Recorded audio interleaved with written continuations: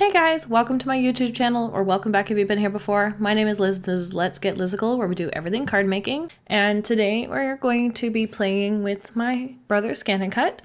And I'm just going to show you, this is in real time, how to scan in an image into your machine and then save it. But what I did was I took a die that I had bought off of Amazon a couple of years ago, and it was just like the deer head. I cut it out of black cardstock and I glued it to a piece of white cardstock, just a single layer in black and white, just to give it like a good contrast for the machine to recognize. And it worked out pretty well. Like, it's not 100% perfect, but I did, have this idea in my head for quite a while. So what I'm doing is I scanned it in. I'm going to select the option where it will save around all of the pieces. So it'll cut out those like little pieces on the inside as well. And then you can just preview that and then save it to the machine, which is this one at the top left here. Mine is the CM350 model, which is an older one. They don't sell this one anymore, but I think the interface is pretty much the same. There's like a few new features in the newer machines, but I'm pretty sure it's mostly the same for all the Scan and Cuts. So they should work, the same. I just said the same way too many times, but so right now I am making sure that all the pieces are together. So I just kind of like welded those together, and then I'm going to increase the size up to, I think, 4¼ inches in height, and then it will scale proportionately with the width as long as you have that proportions locked. You can unlock them and like scale it however you want, height and width wise, but I don't want to distort the original image. I just wanted it to be bigger because the small one is a little too small to be making a shaker out of it, and that's what I wanted to do. So what I did was I cut this out of my Michael's Recollections 65-pound cardstock that I had printed with my buffalo check pattern, which you can get on my website for $2. It comes with 4 different patterns. Well, same pattern. It's all buffalo check, but I have 2 different scales of it standard and then 2 different scales of it on like a bias. So they're on a 45-degree angle, and this is the regular straight one. And then there's a larger size that's like 50% larger than this one. And all 4 of those are like, again, $2 in the pack. And it's just PNG download that you can use to print on your cardstocks. And I've been printing lots of this. I love red buffalo check for Christmas. It just screams Christmas, And what I'm doing here is I glued some masking tape to the back of this, and I'm just putting in those little tiny pieces just to give the antlers a little bit more definition. Like, you can definitely leave this out if you want, but I think it just like makes it look better if you have that in there. It just kind of separates out those pieces of the antler. And then I'm going to go around. This is scrapbook.com's 1/8 inch foam tape, which I love, as long as you're taking off the backer sheet as you're going. It just helps it bend and move. Like, you can see how easily I'm doing this. This is sped up like to 3 times, but it didn't take me long at all to do these cards. I think it was only like 15 minutes maybe. Really quick and simple.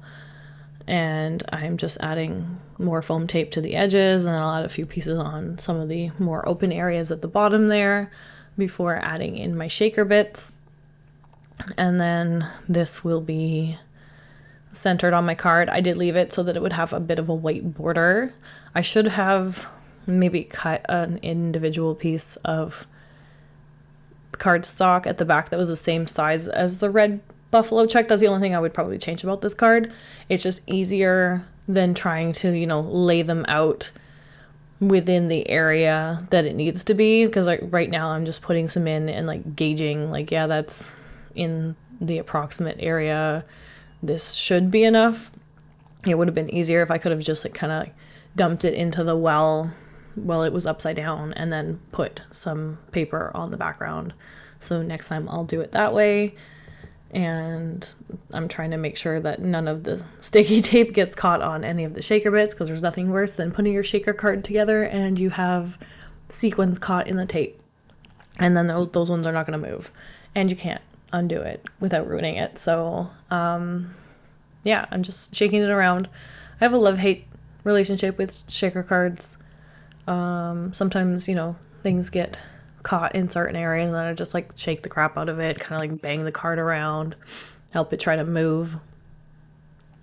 And that's basically what I'm doing right now.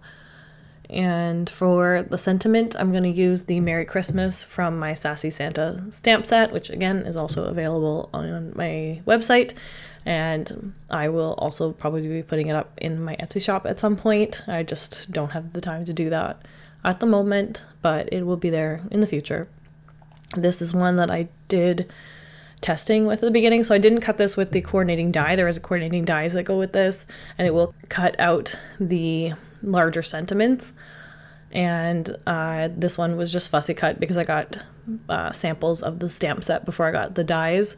So I ended up just, you know, playing around with them when I first got them, and then just fussy cut around it. So I thought I would just, you know, use this up instead of making another one, which was another like quick and easy thing for this card.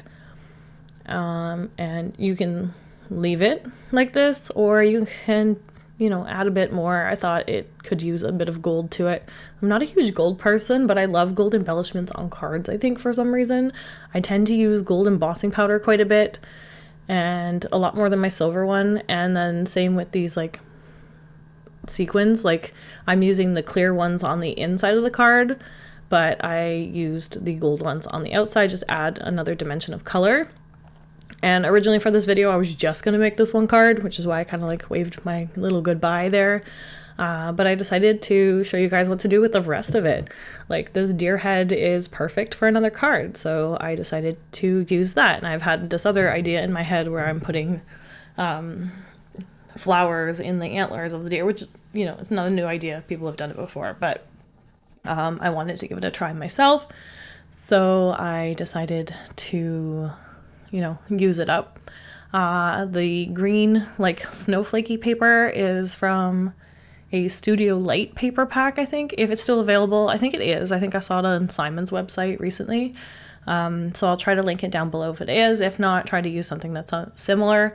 I like this because the green's not like a traditional Christmas green. Like, this whole pack is kind of like a vintage Christmas colors.